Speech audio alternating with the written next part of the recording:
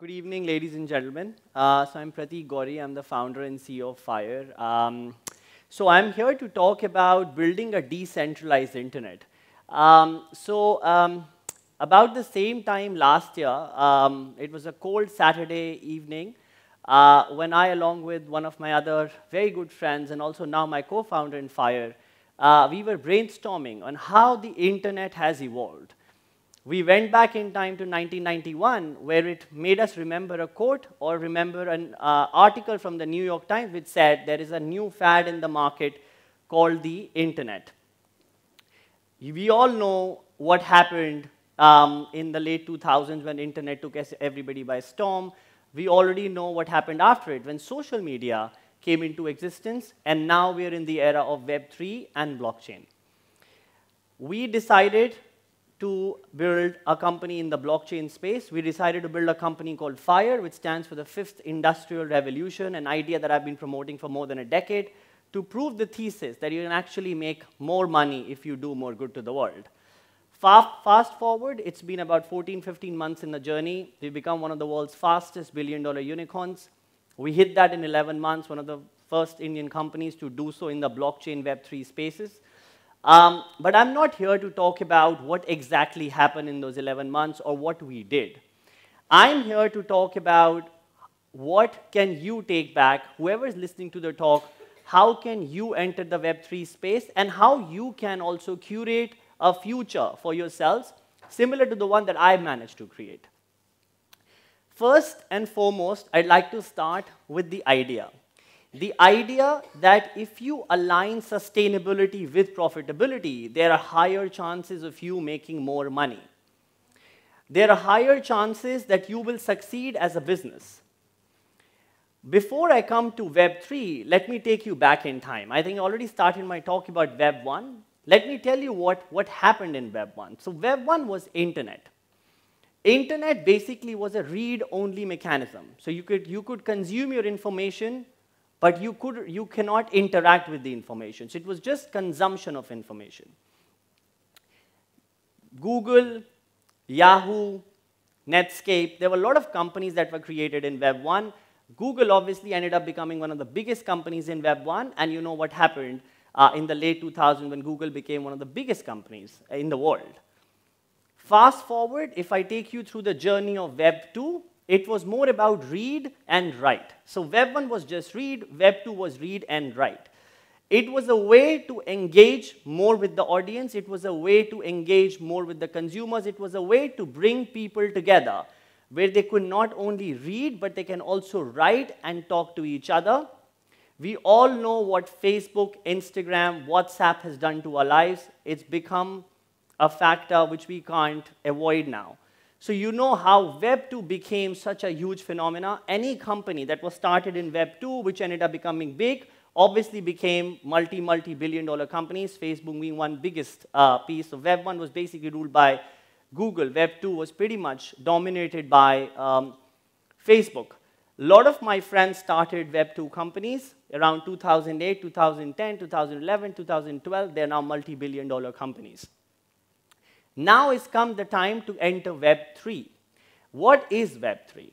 It is about read, write, and own. What does that mean?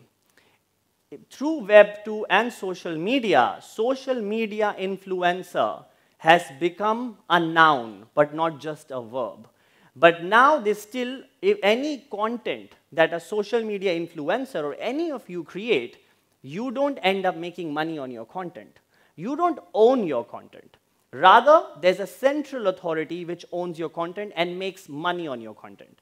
In Web 3, it's about read, write, and own, which means you can own your data, you can own your finances, you can own your content, you can co-create it together, and you can monetize it. That's why it's the next big thing. It's also called decentralization, where no central authority has the power to control your life. You curate your own life. I am a little old millennial, so I've seen the transition from Web 1 to Web 2 to Web 3. But a lot of you listening to the talk would be younger Gen Z people who might just enter Web3. Let me tell you something. Web3, you have the ability to build billion-dollar companies by creating impact on the world, and you can control your own life. You can curate your own future. You can curate the way data moves. You can curate the way finance moves. That's why Web3 is the next big thing, and that's why I urge you all to enter Web3 and enter this movement. But here, I'm not here to tell you what just Web3 is, because you can obviously gain that information on the internet. I'm here also to tell you that how to enter the space. And how to enter the space, there's something called dApps, which is decentralized applications. Decentralized application is a digital program which is built on a layer 1 blockchain. So Fire, the company that I've built, for instance, is a layer 1 blockchain, which basically means it's like infrastructure of Web3. It's like Google of Web3. Anybody can actually end up creating a decentralized application on top of a layer 1 blockchain, which means you have the ability to create a digital program, but the difference is it's going to be owned by you. It's going to be owned by you whether it's data or whether it's finance. You have the ability to manage your own audience, you control your own content, and you control the finances of it, which never happened in Web 2. How do you make a decentralized application is very simple. You basically need to learn how to code a smart contract, and you can actually enter the space. We started a Web3 digital university where we're getting Web 2 developers to learn Web3. We're training them and then hiring them in Fire. But of course, you can Google it, and you'll find a lot of information on the internet. And I urge you all to read more about decentralized applications. The third piece that I want to come here, once you've built it, how would the future look like? We all know that we are entering the metaverse. We all know we are entering virtual reality, where we have the ability to monetize every activity we do. We have the ability to monetize even if we play games, if we read newspapers, anything can be monetized in the era of Web3. What we've done in Fire, for instance, is created a layer 1 blockchain infrastructure where we have changed the consensus mechanism, and it's a for-benefit movement. So we are ideally trying to transition the world from for-profit to for-benefit. When hundreds and thousands of people end up building decentralized applications on top of it, our idea will actually come to fruition, where we will want to prove the messaging at a very large scale that you can actually make more money if you do more good to the world, and that sustainability will define profitability in the future. If you look at the valuation of Tesla or any of the electric vehicle companies or any companies which is working in the social impact space, you've seen the valuation skyrocket, especially during COVID and after COVID. People have started to realize the importance of health, importance of edutech, importance of climate tech, all aligned to the United Nations Sustainable Development Goals. What does the future hold for you? There are 3 pieces to it. One is, of course, you need to learn what Web3 is. Most of the information is available on the internet.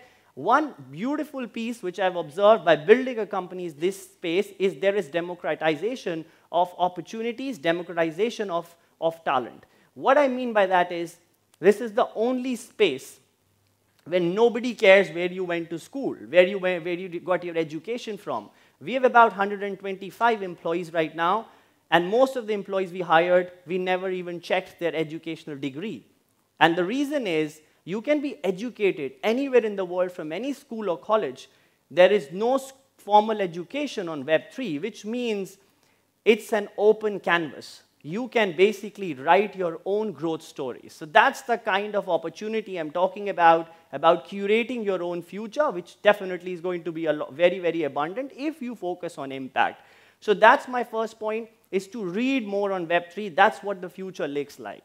Second, I mentioned that you need to learn how to build a decentralized application, which is very, very important if you want to monetize your knowledge. Third, if you can link sustainability to profitability, which means if you can learn more about the United Nations Sustainable Development Goals. So there are 17 global goals of sustainable development. SDG 3, for instance, stands for health tech. SDG 4 stands for quality education. SDG 5 stands for gender equality. SDG 6 stands for clean water and sanitation. SDG 13 stands for energy. SDG 17 stands for partnership, so on and so forth. But if you can kind of learn more about it, you learn the language of social impact. The reason I'm telling you to do it is because sustainability is going to start defining profitability, so you need to learn what sustainability is all about. People often confuse that sustainability is often linked to climate. They think if you are carbon neutral, you're sustainable, but that's not the only piece. Until you have 50% women in your workforce, you can never be sustainable, and that's just one example. Until you have sanitation facilities for everybody, you can never be sustainable. That's the second example, and there are many more. So until you accomplish all the 17 global goals of sustainable development, which, by the way, 193 nations have already signed up to achieve, you cannot be sustainable. If you can apply these three pieces in your life, which is learning more about Web3, building decentralized applications, and linking sustainability to profitability, you can curate your own future. I'm here to invite you to be a part of a Web3 sustainable revolution. Entrepreneurship is going to be the way it's going to be led. I urge you all, specifically the younger people, to become entrepreneurs in this space. There are going to be lots and lots and lots of unicorns like ourselves, a lot of billion-dollar companies which are focusing on impact that are going to be created. It's never been so easy to do it. There are only three pieces that you require to actually end up achieving that. The first, so this is the only space where people often used to confuse capital to financial capital. If you start a startup in a Web 2, and I've launched a bunch of startups in Web 2, people often used to talk about funding. People often spoke about ideas not being able to get funded. This is the only space where there are dearth of ideas, but no dearth of money.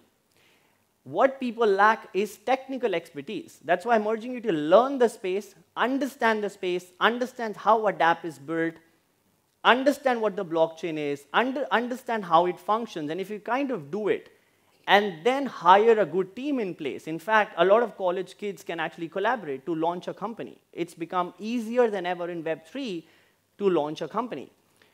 It's just one white paper that you need to start, which is about the idea, which we wrote in August of 2021. Fast forward in 11 months, we became a billion-dollar company. So you can imagine the speed that is possible in this space. As long as you're innovative, as long as you have a good team in place, as long as you have a very, very good community who mobilizes your idea, like what I'm trying to urge you to do now, join the bandwagon of the 5th industrial revolution, join the bandwagon of a Web3 revolution. As long as you can do all of these three and put in relationship capital and human capital together, access to financial capital in Web3 is very easy. So you'll never have a dearth of money to be funded in this space. So that's more about it. I would love to involve you in joining our mission in building a sustainable blockchain. And thank you, Jai Hind.